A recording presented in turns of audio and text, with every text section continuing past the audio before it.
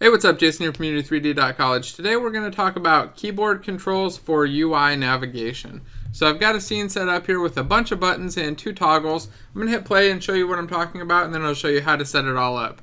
So if I click on a button, you see it gets highlighted green. I just changed all my highlight colors to green, and it stays selected. And I can use the keyboard arrows to kind of move between these. I can go up and down, left and right. I can even go down to these toggles, and then I can bounce back up. Now if I go down to this toggle, you see I always go back up to that one same button.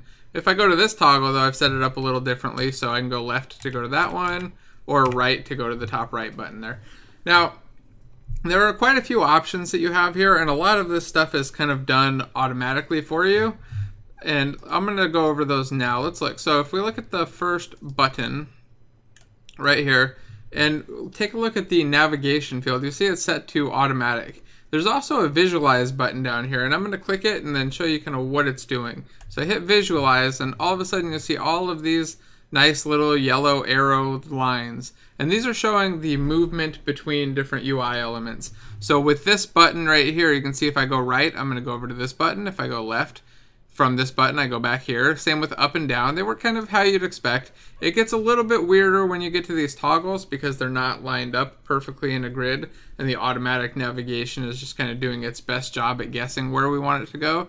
But we can customize those, and we will in just a moment. First, though, I want to show you some of the other changes that we can do. So if I select maybe this top row of buttons, say I don't want this top row of buttons to make it so you can go down. I only want to be able to go left and right.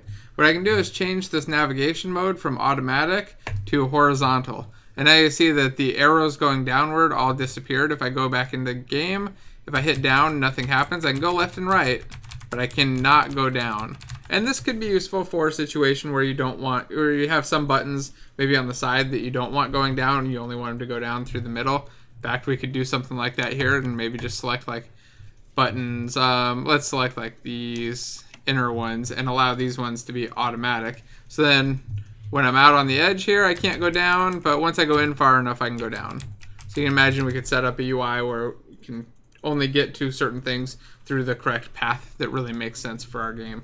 Now there's also the option to change them to vertical. So I can change like all of these buttons right here and just grab them all, change them all to vertical, go back into the scene view. You'll see that all they can do now is go up and down. They can't go left and right. This one arrow that's going into here is actually coming from this bottom toggle. So don't confuse that with the one coming from that button. So now if I go into the game view again, click a button, I can go up and down. I'm getting that green because I was on it, but I can't go left and right. Left and right don't do anything. If I want to go over to one, I have to go down and then up and over.